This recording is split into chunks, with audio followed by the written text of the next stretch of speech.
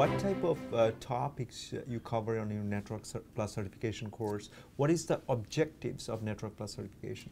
Well, in Network Plus, we first, again, we start with the nomenclature, get you understanding what words what the words really mean.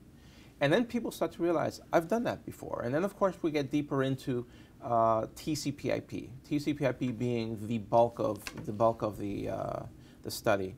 TCCIP was developed in the late 60s and ratified in 1974. That's how old it is. But it's literally a beautifully designed system for formatting a packet in one computer and having it available and seeable. You can actually view it in another computer, no matter where that other computer is.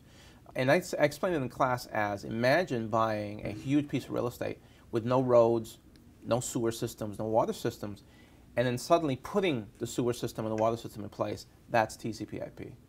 And then once you have all those systems in place underneath, then you can send and receive data wherever you want. Now you're using analogy again. Absolutely.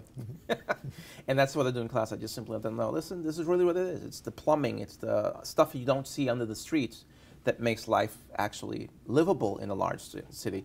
TCCIP is what's made the internet the livable space that it is, which is why you have Facebook, Twitter, MySpace, all these social network sites, and of course, the virtual training that's happening now. Without that, you really could not support any of that stuff.